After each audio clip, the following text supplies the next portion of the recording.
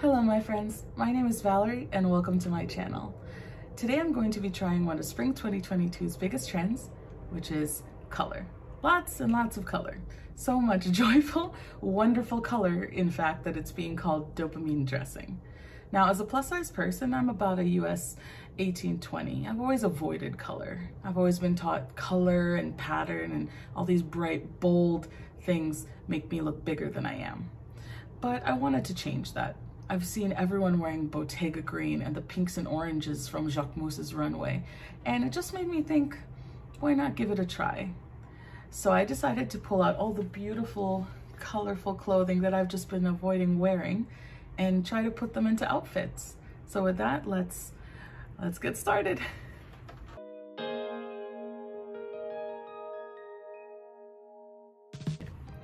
For the first outfit, I wanted to do an incredibly simple, but still bold take on color blocking.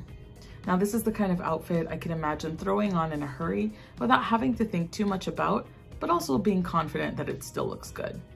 My dress is the beautiful red Selkie Day Dress, and while it's a solid color and relatively simple, it also has these lovely details that shine, like the dainty puff sleeves and the cinched corset-like waist.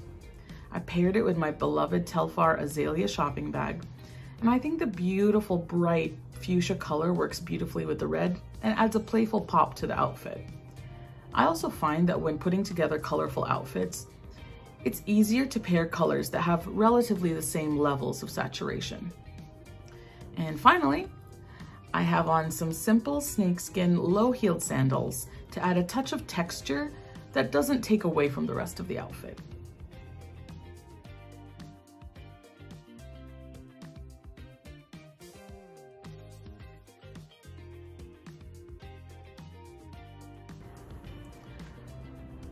This next outfit is a bit of a different take on color blocking. While my first outfit was head to toe color, this one injected color into only a few items. I love coats, and I knew I wanted to build an outfit around my new Fashion Nova Faux Suede Lavender coat. So I paired it with my pink Skims bodysuit just to add another pop of color. And then I decided to keep the rest of the outfit neutral with tan trousers from Big Bud Press, a white bag from Akira, and simple heeled sandals. I think subtle pops of color and gentle pastels are a great way to wear color, especially if you're someone who usually only wears neutrals.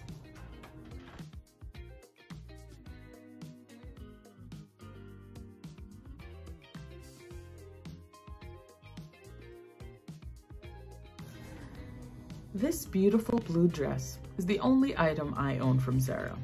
And that's only because it was meant to fit oversized on a straight size person, so it fits me just right. Now I know this outfit looks a little bit confusing. A cape coat with a beach dress and sandals, where could I possibly be going? And the quick answer is Chicago.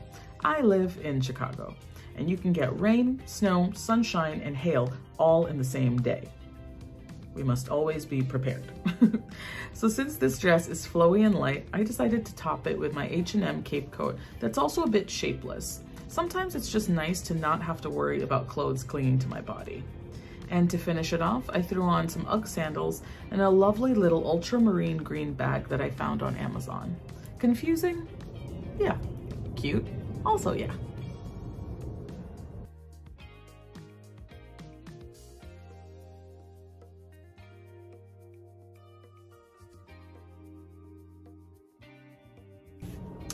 This outfit has a little bit of everything: texture, pattern, and color.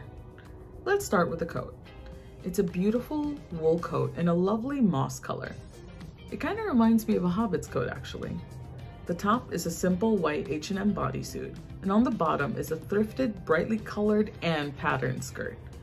I think that pink and green make such a pretty color combination that feels very young and fresh. And I also think that since the skirt is the only patterned item, it doesn't look too busy. I topped it all off with white knee-high boots and my favorite gold foil Bottega Veneta dumpling bag dupe that my husband fondly calls the golden gyoza. I think this outfit is so fun, and though there's a lot going on, it just works. At least I think it does. And that's really all that matters.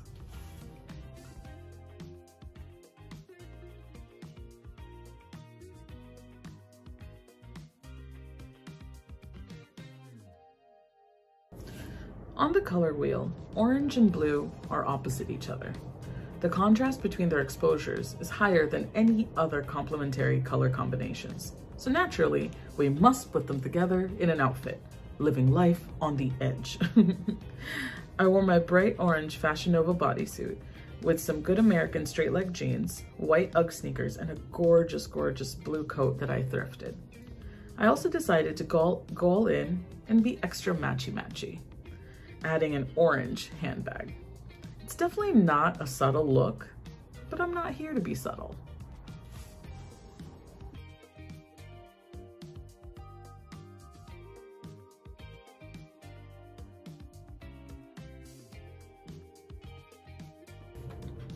Now this outfit is a whole lot, but also just enough.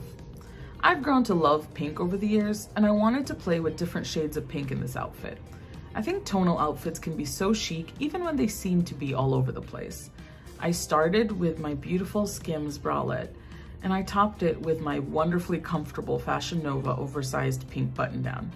I could easily stop here and just throw on some jeans or some tan trousers, but instead I decided to put on my Big Bud Press raspberry trousers. We have true pink, bright pink, and soft pink all represented. And to keep the outfit from looking a little too crazy, I wore my white chunky Ugg sandals and an orange bag.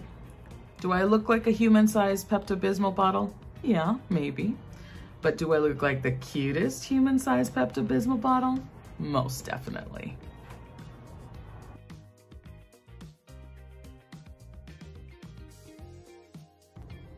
Thank you so much for watching.